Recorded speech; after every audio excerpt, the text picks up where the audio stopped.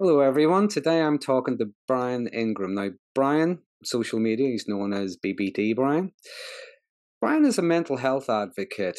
He has a diagnosis of quiet borderline personality disorder, something he refers to as the scapegoated disorder. And before we go any further, I would just like to ask Bryan, why do you refer to it as the scapegoated disorder?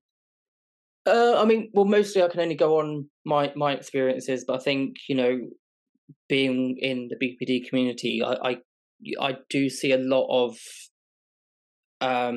people, again myself included, where quite often it's our reactions Hmm. that are weaponized, and I think especially with quiet borderline, where it's very like implosive, where you kind of ruminate over stuff, or you kind of think, oh, I'm not going to stand up for myself.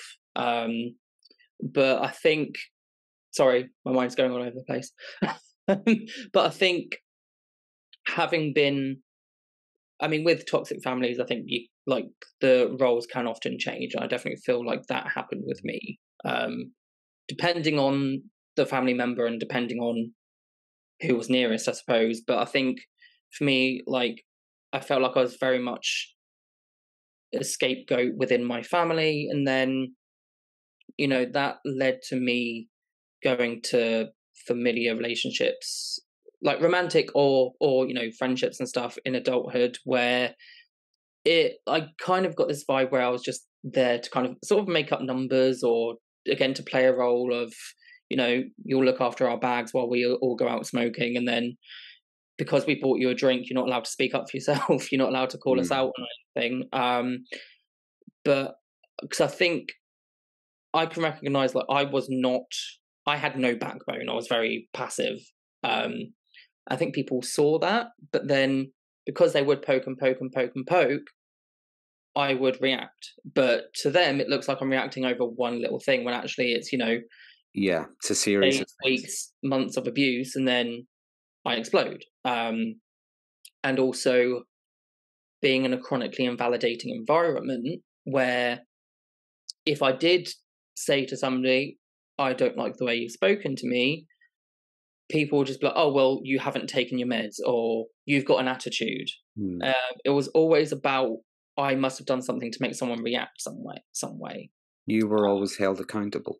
Yeah, well, they got away. Or it was that kind of, yeah, I did do that, but you did this. Or, um, yeah, and I think especially at school, for example, I was very unpopular. I was like the weird kid who liked Pokemon and really cheesy pop music, and even that was apparently a reason for people to bully me. Where people say, "Oh, well, you bring it on yourself with your kind of weird hobbies," and but funnily enough, people were back into Pokemon and stuff now. So I'm like, who's What laughing now? goes around comes around. It keeps Yeah, getting back to. but I think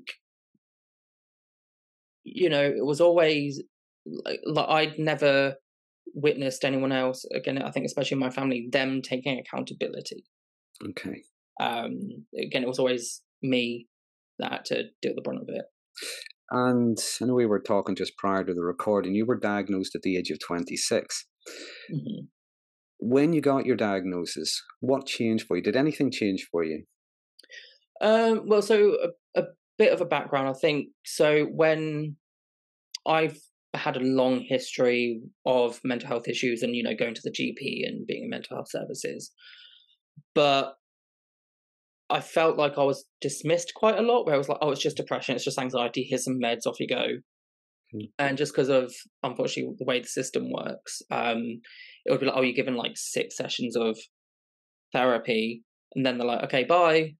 You're on your own again." So, but I I think just before I got the diagnosis, I went through a breakup, which wasn't great. I think there were like some issues where like I was sort of the other guy in the relationship, but it was this thing where they were like, "Oh, no, no, no, it's over.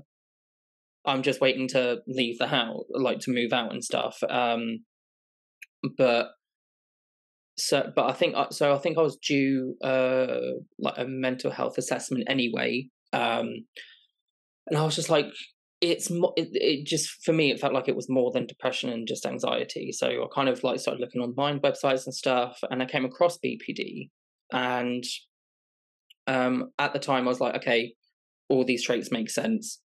So I brought it up in the assessment, and it was like a long thing. I think I then got diagnosed. So I think it was in the 2018 when I brought it up. I got diagnosed in 2019. But the thing is, it's one of those things. I think being in a certain environment, I feel like I was exhibiting all these traits out of survival, and Yeah. almost like I didn't have space to breathe or a safe place to go. And so I was very quick to react because, was in a toxic household. I was being bullied by so-called friends and things like that. So then the more and more things happened, the quicker it was for me to be reactive to things. Yeah. But when I got diagnosed, at first I was like, oh, okay, these traits make sense. But then every thought and every behavior I was doing was like, is this a BPD thing? Is this a normal thing? So Oh, a lot of is this questioning BPD yourself. reaction, or am I actually rightly angry at this person, or reacting to abuse or bullying and stuff like that? And almost kind of suffocated myself, I suppose. With quiet BPD, there is a lot of rumination, and I think, Yeah, it's a lot of second guessing yourself, it sounds like. yeah, and I think that does again come from this chronic invalidation, where again, I'm not being listened to. My reality, my perception is always the one that's questioned or told is wrong. Yeah. Ask, whenever you got your diagnosis, Mhm. did you keep it to yourself? Did you tell other people? Were you I mean, this is just curious? I'm just curious about other people's maybe reactions to you, anything you might have picked up from them. um.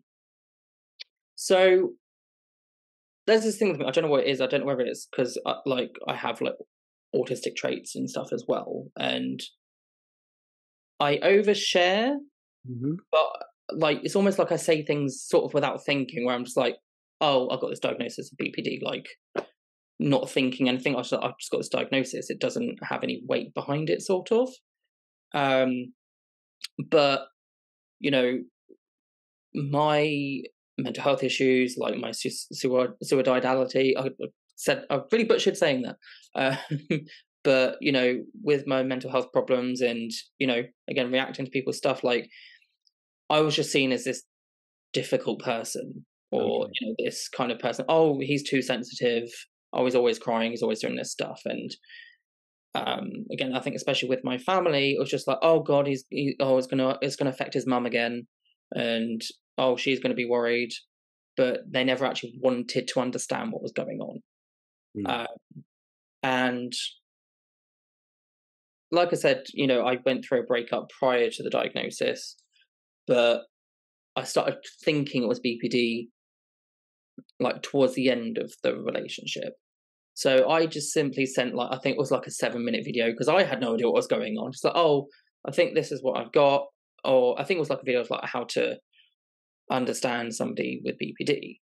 And this person was just like, oh well, am I not doing enough then? Just by me simply sending a Right. video. But I think it was then I joined Twitter, just because no one in my real life never wanted to fully understand me. Mm. They never wanted to take that time. So I was like, well, people talk about it online, so kind of try and connect with people there. Um, but quite a lot, I think the common misconception is people think when I said I've got BPD, they're like, oh, I've got bipolar too. And so it's always this thing of like, no, it's not it's not bipolar. But I think with romantic relationships, and I think to a point, rightly so, with them, like they'd be like, oh, it doesn't matter that you've got that, it's fine. And then when I show symptoms, I think especially abandonment stuff, like that's when I'm like, oh no, this is a bit too much. And for me, it's now anyway, it's trying to unpack how much of it was me being like reactive, how much was it me being too much on, or how much of it was because I think I went for these kind of dismissive partners, and being gay as well, like there seems to be sort of different rules when it comes to relationships a bit, um just within like the kind of gay world. And so quite often I would be called toxic or controlling because I'm like, well, I think, you're being inappropriate with people online, Mm. and but that's me being toxic apparently, or Okay. heteronormative or whatever. And it was always my boundaries that was weaponized, and obviously I didn't know there were boundaries at the time, um but or even just bringing up a genuine concern. Well, for what it's worth, I don't think heterosexual people like their partners flirting with others either. So, No, I think but I know what you're getting at. But what I'm hearing from you when you're referring to the scapegoated disorder, it comes from a sense of being scapegoated Mhm. in your childhood, whether that's at school or at home or the community you live in or whatever. But once the disorder is there, there's still a level of scapegoating because any reaction is out of proportion, or any reaction is unreasonable, or any reaction must be the disorder. Mhm. Yeah, and I've seen that again with being in the BPD community. Um, People will often. The trouble is, I think with screenshots, you sometimes don't know the whole situation, Mm, but quite often somebody will simply say, I'm hurt that you didn't let me know when you came home last night, or you spent all night out, or you were chatting with your ex again, or whatever. And it was always the same where the BPD was brought up, mm, and I'm like, okay, it could be the BPD, possibly, mhm, and but at the same time, you chose to again, go and see your ex without telling your current partner, mm, or again, staying out all night and not letting you know when they're coming back. mm, I feel like worrying is going to be a normal reaction, right? Like, oh, they haven't let me know where they are all night, um, and I think again, even some normal things are seen as kind of control. Whereas I think, with my partner, for example, like we're in a healthy relationship, and I'll simply just be like, oh, what are you up to this evening? Or like sometimes he might um do something in town, like while he's at work, and I was like, oh, how was town, or did you get up to much? But some people will see that as like you checking up on them, yeah. and I'm like, no, I'm just asking a genuine question. Um, but yeah, sorry, my train of thought. Okay, you're okay. Again, it's like asking how was your day, Hmm. and it's a general question, and maybe we are concerned with how someone's day was. Did they have a good day, a difficult day, or whatever? And then there is that other aspect to it. How was your day? What were you up to? What were you doing? Who were you talking to? They are two completely different things. Hmm. Yeah, and I think as well, I think because I think a lot of people say how your family dynamic is kind of often what repeats in your Mm, romantic yeah. relationships. And my upbringing was very much like, oh well, I bought you a PlayStation, so you're being ungrateful, or you're being selfish if you start Yeah. shouting at your parent for doing something, um or your sibling or whatever. And then I had a relationship where they did use gifts as kind of like, Mhm. oh, I just got this, like I thought you'd like it. But then if I had plans to go out that evening, I'd be like, oh, you're just using me for presents. And I'm Use like, I against didn't you. ask for this. You sent it. Um, and it got to the point where when I went back to college, they didn't like me hanging out with certain people. People of the opposite sex, I might add, where I'm like, well, I'm gay, so nothing's going to happen. But also, it was a 30-year-old jealous of like a 17-year-old. Mm, So um, I think, the thing with red flags as well is like, wasn't really aware of them, but I think looking back, mm, there were some things where I was like, "Oh, that seemed a bit off." Well, you see, this is the thing about red flags. It comes up all the time in the Mm, therapy room. It comes up all the time on social media. People talking about why didn't I see the red flags? The mm, thing about red flags are the person is not standing in front of you waving them and saying, "Hey, look at what I'm doing." mhm.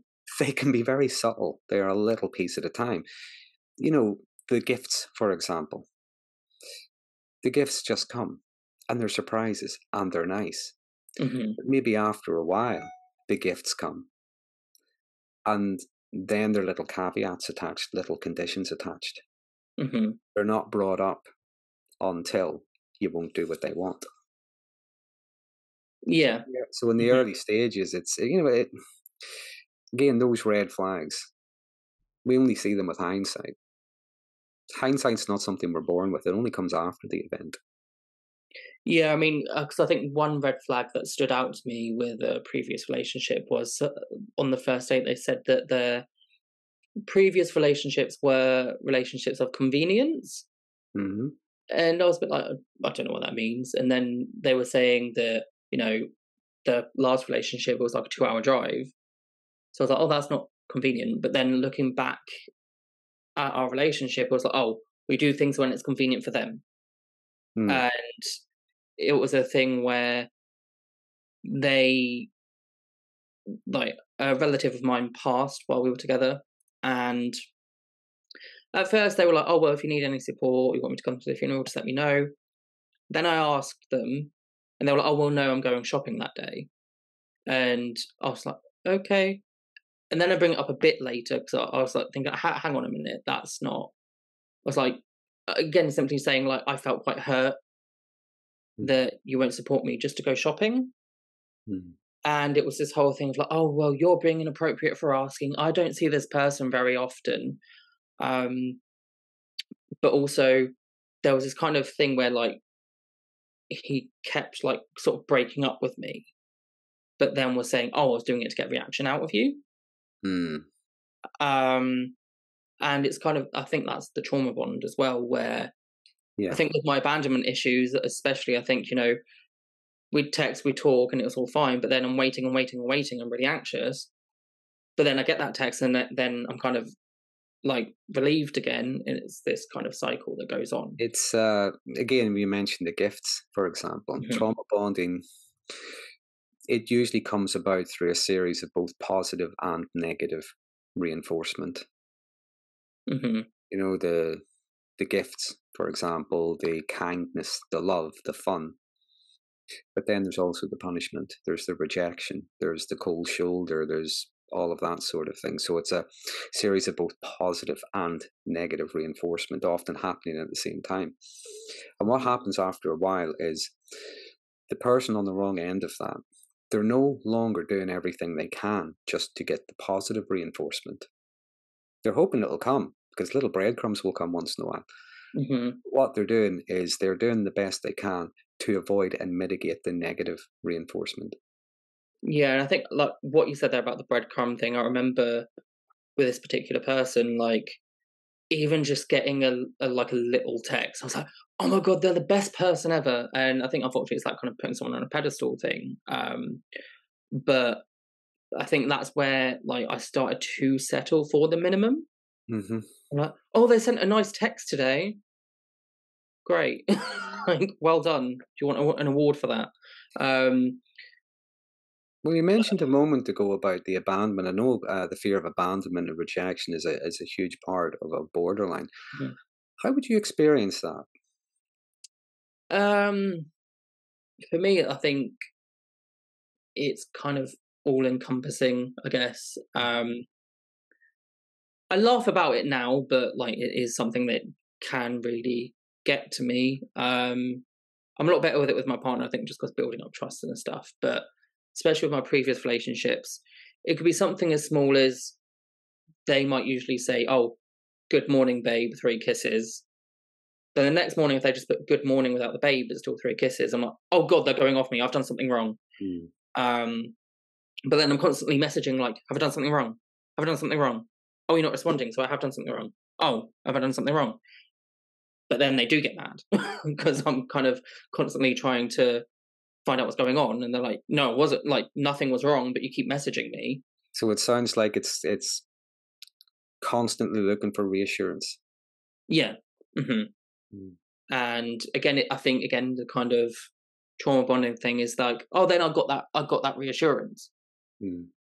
Then they're not talking again, or something else happens, and I'm like, oh, so this is the reason why they're going off me.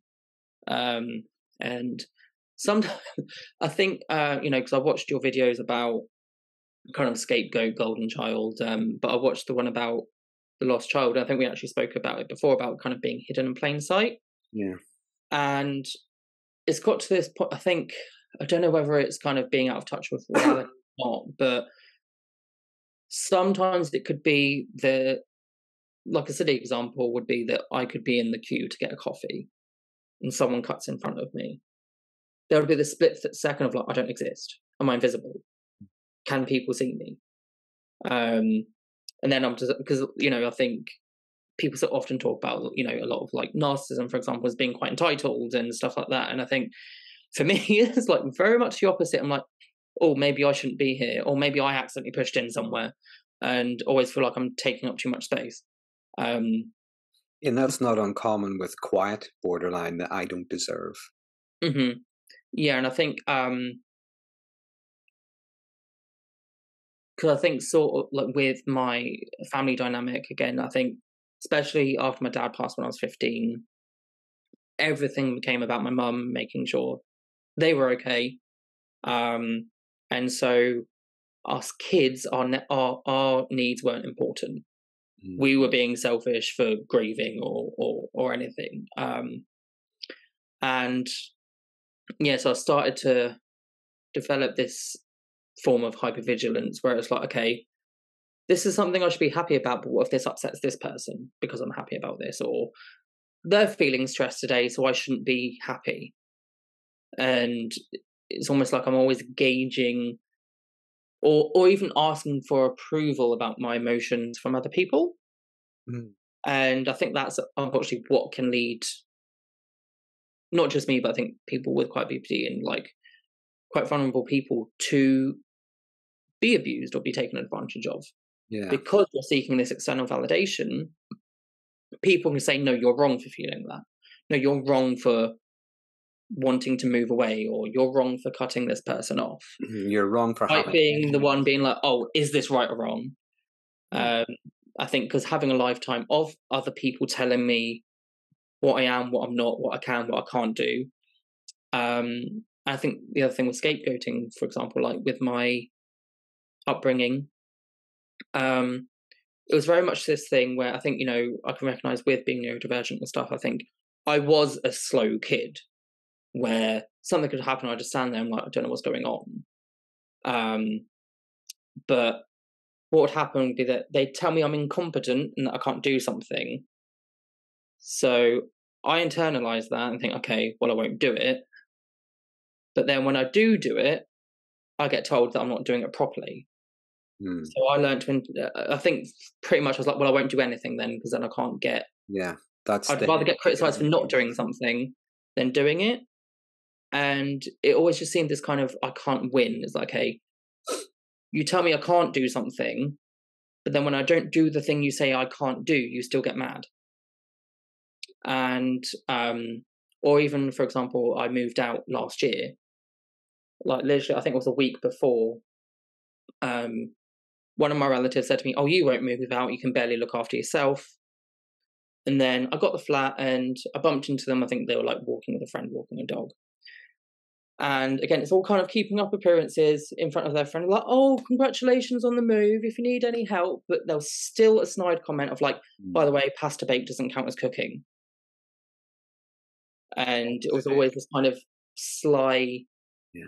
thing in there. I often think it's the child that was hidden in plain sight. It tries to hide in plain sight. They don't necessarily want to do something wrong because that's going to bring a wrath. That's going to bring punishment.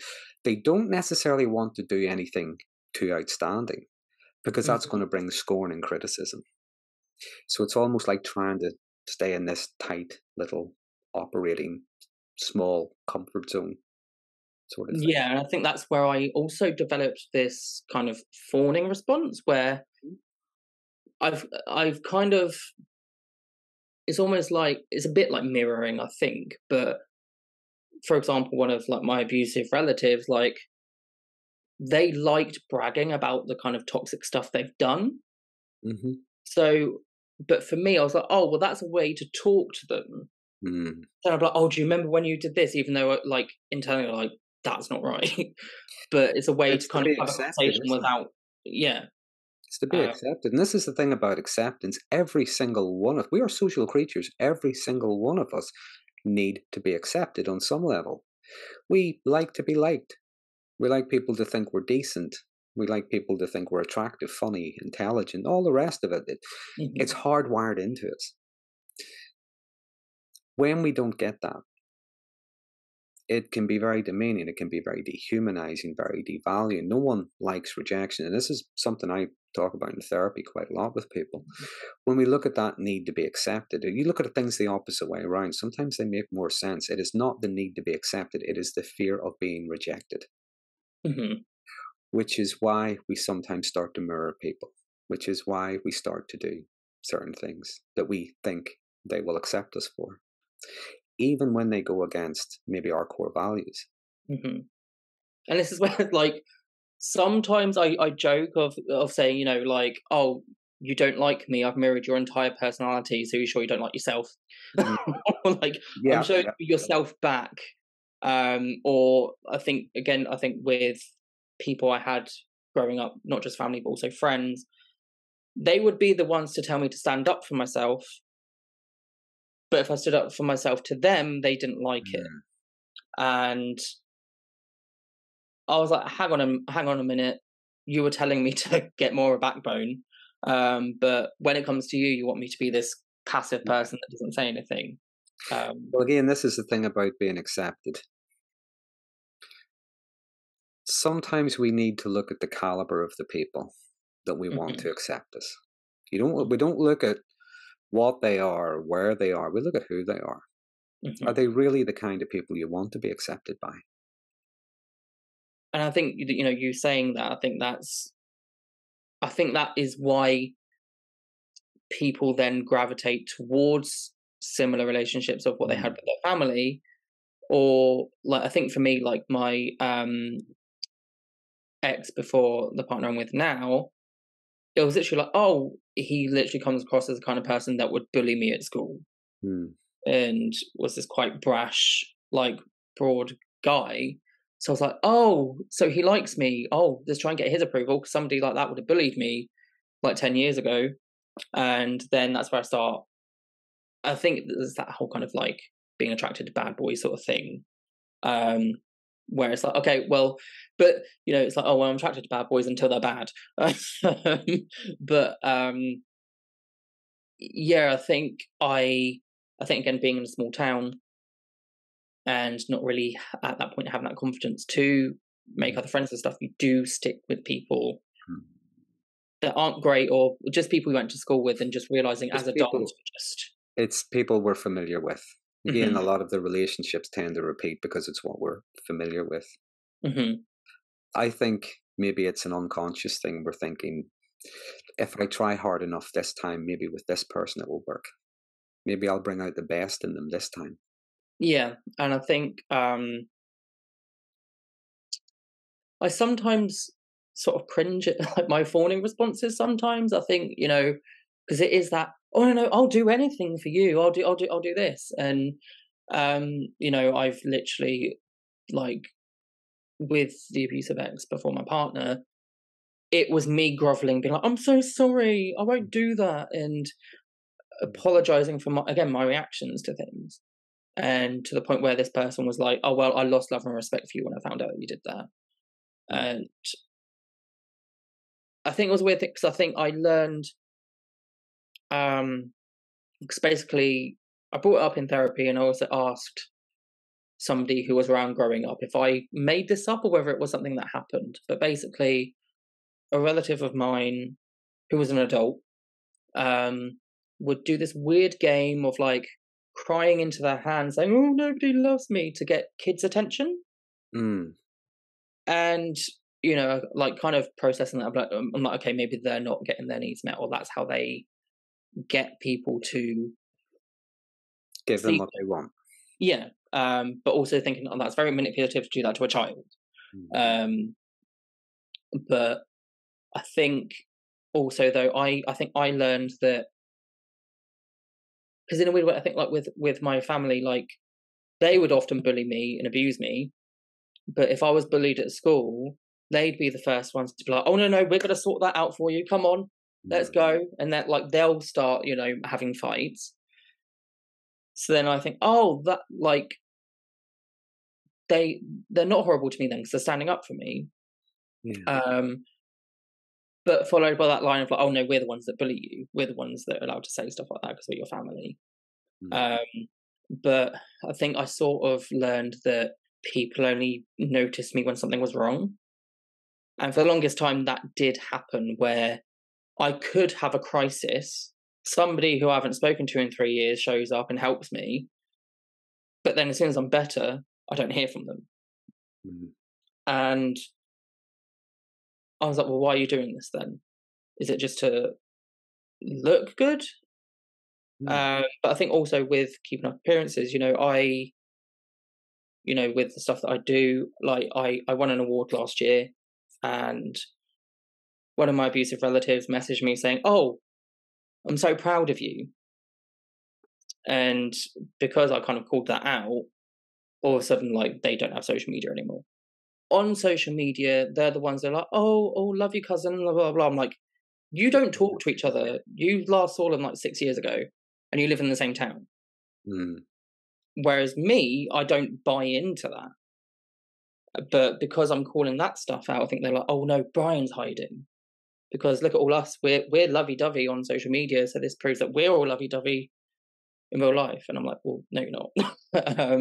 But then when I started doing stuff on TikTok and things like that, that's when I'd get the comments being like, "Oh, well done, cousin. Oh, how are you?" I'm like, you've ignored me for 20 years. You ignore me when I walk past you in the street. Like, I'm not going to suddenly cop to you suddenly supporting me. But again, with the person that made a snide comment of being like, "Oh, well, pasta bake doesn't count as cooking," when their friend was like, "Oh, I really like your TikToks," like they'd be like, "Oh, well, he had nothing else to do. He doesn't have a job." And I was like, at this point, I was like, we're in the middle of a pandemic. Hardly anyone's working at the moment. Why has it got to be a jab about my character or what I'm doing or not doing? And like I'm still building up to wanting to go back to work. I've got this friend. I used to think he was very clever, very witty, and he would come up with these amazing nuggets of wisdom. So you can imagine my disappointment when I found out it wasn't him at all saying these things. It's been for a while, One of his expressions is, "What other people think of me is none of my business." And I think with that I think it's hard trying to unpack that because we are for social. a good 2 decades, it was very much like, oh, other people's opinions are the right ones of you. When human beings are accepted, whenever they feel encouraged, whenever they feel heard, and whenever they feel listened to, that's when they feel part of something. And it doesn't matter if people are disagreeing with them, because they still feel a part of something. They still feel as if they're a human being. Yeah, I mean, so I think one thing that stands out with what you're saying there is that 2 of my relatives, they had this very rocky relationship. They would be best friends, they'd fall out, they'd see each other at a family reunion, they're best friends again, and then they're bitching about each other again. And again, it's the same person that likes making snide comments, but basically, again, with, I think, before fully cutting people out, like, I did have some, like, relatives comment on something, like, on Facebook or something. I'm just like, thank you. But then this other relative was like, "Oh, I see you're best friends with this person. I see you're hanging out with them." Like, what's between you two is between you two. I don't know what's gone on, but don't make that my problem just because I wrote a simple thank you to somebody. And I think, again, with the nuances of that, though, I think, I think especially with abusers and stuff, if you do come forward to somebody and say, "Oh, this person abused me," but they still want you to be around this person or whatever, I'm like, well, no, then this isn't a good fit. I'm not going to tell you that you can't be friends with them, but then I'm sorry, I have to walk away. But I think, again, for me, not having a backbone at all, like, I think with the being invisible as well, there would be this thing where I'd be very quiet, then I'm like, oh, I'm building up the confidence to say something, and then they're like, oh, who do you think you are? So then I go back in. I'd done I think it was this morning, like a silly little TikTok thing about kind of where people will say, oh, stop talking about the abuse you went through online, or stop talking about your abusers online. That should be a private matter. When I'm like, well, that's how the abusers thrive, by keeping it quiet. And people are like, oh, but you're playing the victim. It's like, okay, but I've been quiet about this for 20 plus years. It's only because I'm aware. And again, then people will be like, oh, well, why don't you say this to their face? I'm like, so you're encouraging victims to confront their abusers. Why? It's always about something the victim's doing wrong. Yeah. And I think somebody said, like, how they kind of process it as saying, well, if they didn't want to be spoken badly about, they shouldn't have done those bad things. You're talking about the TikTok and so on, so it's okay maybe talk about your social media work and your advocacy and so on. What's your experience of social media? Well, so when I was a teenager, that was when Facebook and I think like Bebo and stuff was really popular. But also the time of the internet where like there was not great security and stuff. And I think this is the other weird disconnect for me, because obviously I was bullied a lot at school, but then I'd get all these friend requests on Facebook from people I go to school with, even though like they bullied me. So I'm like, does that mean we're friends? Do they like me then? Or is it just a thing because everyone is just adding each other from school? But I think I'd always, I think again, like that kind of no filter thing I said before, where I will say like, oh, I've got BPD, or say someone's done something, not thinking like, oh, I shouldn't be saying that they've done this thing. And so, I think social media quite early on was a place for me to escape and have my own opinions and, talk about, interests like Pokemon or like the music I like, where other people like that stuff. So it was almost a bit like, oh, people are not. But then what would happen though? I remember like a weird mindset I had. I don't know if it's a trauma thing or not, but I'd be like, oh, this person likes Pokemon, that means they're going to be a good partner. Like it's this kind of weird kind of dissonance thing. But yeah, like I think I was 14 though. I think the first time someone told me to kill myself, like online. And my I would put up silly like Facebook statuses, like, again, it's weird things. I'd be like, oh, my relative did this, or like this happened at school, and then people would be like, oh, well, that's not what happened though, is it? And again, but because then it started to come to this thing where, again, like even with social media, again, my perceptions were still questioned. But because so I don't mean to interrupt, but when you're talking about the first time someone told you to kill yourself, I mean, what was that like for you? Just to have someone actually say that, albeit it's maybe through a message on a platform. I don't really remember. I don't really remember it. But again, it was another thing where then my family would jump on to defend me. But then, once that's finished, they'll come in shouting at me. So again, this weird kind of almost like two worlds are going on. But yeah, I think also like with that was around the time I came out as gay as well. But again, it was like I ended up being in chat rooms where then kind of older men groomed me. I think a lot of people around my age are kind of speaking up about that now, because I think we're now at that age to recognize that. to the point I remember once I was at school and I was taken out of science. I think it was a science lesson by the nurse. And at this point, I think my dad wasn't very well. So I was like, oh, it's probably something to do with my dad, like maybe like he's gone to hospital or something. But then there was like a police officer there, and they said that like I was being targeted by like a local paedophile online. And it was one of those things, I think I started to think, oh, it's my fault. Because Blaming yourself.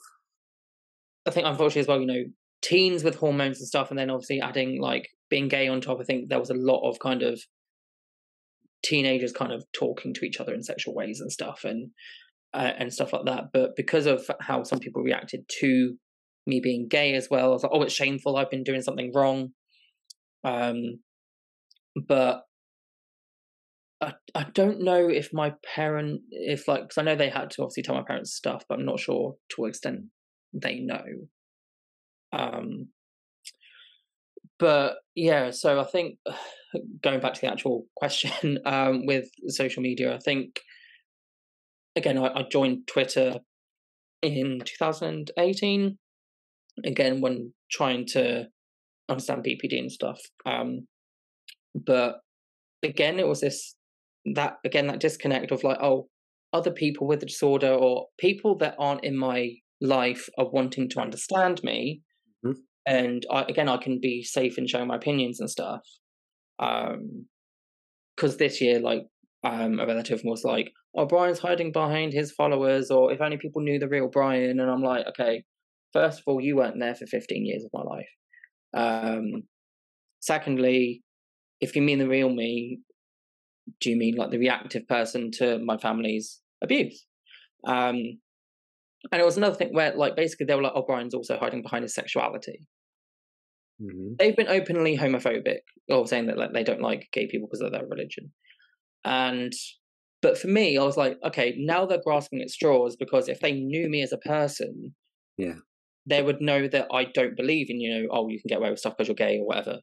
So they're trying to find ways to kind of twist things. But a lot of the time it's trying to find something that justifies their own narrative. Yeah, and I think I think every single person joined TikTok in like the first lockdown because there was nothing else to do.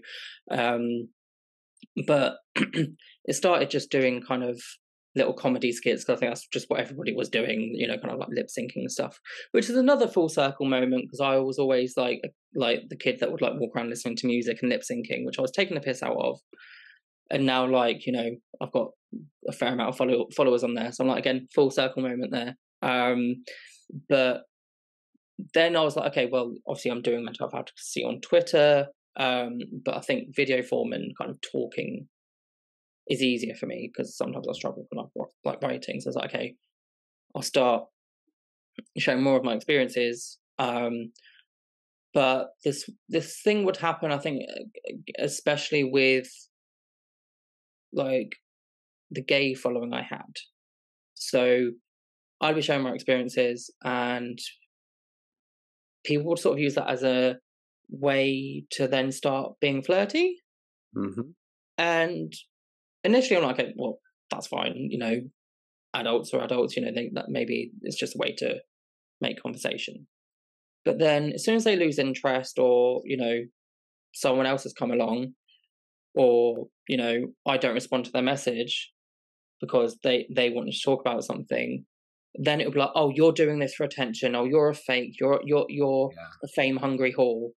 And I'm like, okay, so you liked it when you could have got something from it.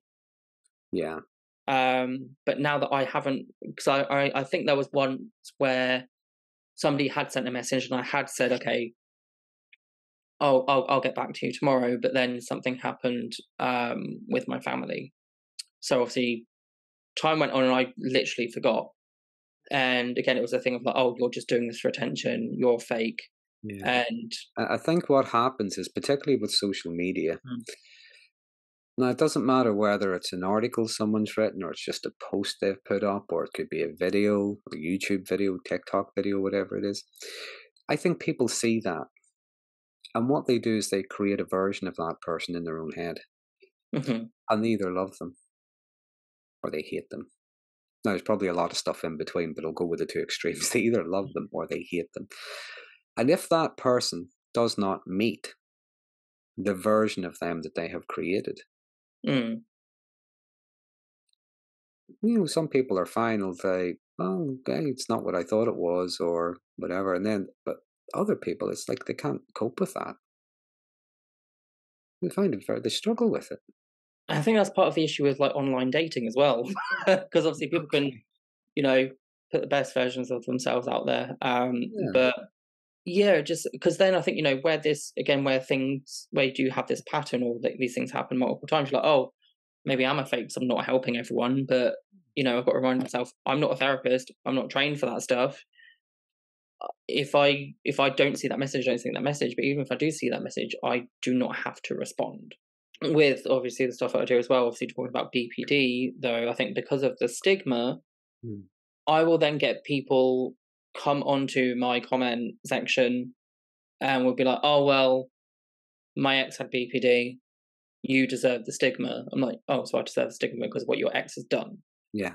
Or it'll be like, "Oh, my brother's niece's girlfriend's brother had Hmm. BPD and they were a horrible person." Yeah. Or I've heard this because I think the other thing as well, like what I found about my experiences as well, is that people will be like, "Oh, well, I've heard different about you," or "I've heard this." I'm like, exactly, you heard it.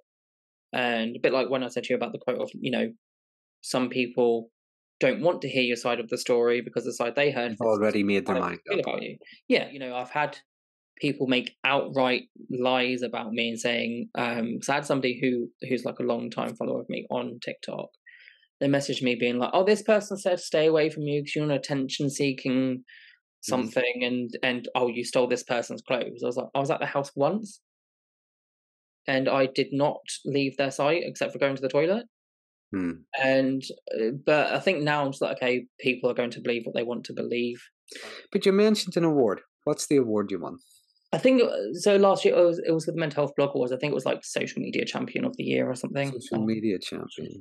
Yeah, it's although it's like talking about social media is definitely a thing where it's like it has helped me a lot, and I think with a lot of disabled people as well, where they don't get out much, it is a safe place for them. Mhm. But as we've discussed, it's also very like toxic and it can be Can very be damaging as toxic and well. dark, but I think the good side of it is it does allow people to connect with each other. Hmm. It's instant communication, it is instant information, and it can open up a social network to people who otherwise wouldn't get one. I think there is that really, really good side to it. Having to navigate that with maybe the vitriol and so on that you see. Yeah, and I think that's why, like, even just because I think we often talk about having boundaries with other people, is having boundaries with yourself. Oh yeah. So for me, like, I think I've pretty much got all of my social media notifications off on my phone. I think the only kind of messaging thing I get is WhatsApp and normal iMessages. Just because I'd be very ruminative, or again that kind of doom scrolling as well. Like, oh, Mm. who's this? Especially if if it comes up like that, you're like, oh, they've messaged, There's an urge to check it. and then there's also that incentive like, oh well, I've got to get back to them then. Whereas having my notifications off, I can be like, sorry, I didn't see this. But also, I'm like, okay, I will respond to it when I want to, when I feel like I can. Yeah. Um, and I think that's the other thing. Sometimes my boundaries with other people is for myself because quite often I felt like because I was this person that was open about my mental health, I had people literally view me as a therapist. I had a friend say to Mm. me, like an ex friend say, "Oh, well, you're basically like a therapist." So I was already just trying to survive and then had everyone else unloading their stuff on me. And then I think, oh, well, I can't not listen. And then I'm exhausted. Um, I also don't answer because, I had somebody who I've had like two conversations with in my entire life. They started ringing me on Facebook Messenger. I was like, I'm not answering them. Mm. Like, why are you ringing me? But yeah, I think that's been the biggest change for me. I think also personal responsibility. I can be responsible for my stuff. I'm not responsible for others. Yeah. And that's been a massive changer for me. I think again, with like being scapegoated and stuff, where you are made to feel like you're responsible for other people's emotional state or their behaviors and stuff. And I think the difficult part with boundaries is discerning whether it's just somebody that's getting used to your boundaries versus somebody that just outright won't respect them. I often think it's not just communicating them, it's how we reinforce them. Because if we don't reinforce them, people will cross them. Right. But I'm also aware of the time. I know we're coming towards the end. I'm just wondering, people want to follow you online. Where are they going to find you? I think pretty much on everything. So TikTok, Instagram, Twitter, YouTube. I don't do YouTube as much as I should. I think like filming longer videos, it takes a lot more like mental effort. But I think also like basically I had a relative say to me that nobody cares what I have to say. So sometimes I'll go and record a video. I'll get halfway through or almost done. I'm literally like, nope, not doing that. Press stop recording, and then I don't post it because I'm like, oh, nobody cares. And yeah, because I think even like doing this, I'm like, oh god, how did I come across? Did I come across okay? Am I being terrible? In every single one of us. Every single one of us do it. Now, I'm sure there's people out there do the YouTube chips. Let's start that again. YouTube stuff just like I do. And when I watch them, I'm always blown away at how slick they are. Whereas I'm just kind of sitting there and I'm going, well, and it's a bit like this, and common behaviour would look like that. I come across like I'm just a waffling old man, but some people seem to get something out of it. So fair enough. Yeah, I think. Also, I've noticed I say I think a lot. I think because whenever I was sure of myself, that's when people are like, oh, you think you know it all, you think you're better than blah blah. So now I'm like, oh, if I say I think, if people think differently, nothing's gonna happen. They're entitled to, just like the opinions. Everybody has one. Yeah, I think it's just trying to, they often say, with people pleasing, you end up not pleasing anyone. So yeah, it's trying to, I think also like it's finding a balance. And then if you think the stuff, I mean, I've watched your videos on YouTube, haven't seen anything on TikTok, but whenever you're putting something out there, you're just being genuine, you're just telling your story. Right, yeah, and I think that's again something that I constantly like kind of remind myself of is, people are entitled to their opinions, including the people that have abused me or bullied me, but that shouldn't mean I have to be quiet, or that means you're entitled to your share it. opinion as well. You're entitled to yours as well. And again, it's that thing where I'll be like, oh, I don't care, like I can say what I want, and then again I'll be crying about it when I do get a horrible comment. Happens less now. I think actually a good point I got to, so I told you about somebody that kept leaving comments and like attacking my sexuality, blah blah. So a few months ago I met up with a friend from college who my partner at the time didn't want me talking to, and finding out stuff. And then I did a video talking about this partner, and I got a comment saying, well, I've spoken to your family and I've spoken to your partner, and this is not what happened. You're the one that would rage if you didn't get gifts, blah, blah, blah. And I think before I would have had a massive meltdown, like, oh my God.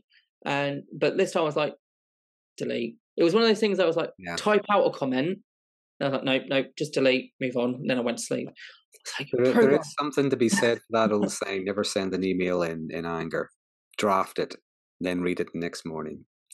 So listen, what I'm going to do, I will put your details in the description of this video for where people can find you on social media, and I'll encourage them to follow you, have a look, see what you have to say, and then learn a bit more about borderline personality and mental health advocacy.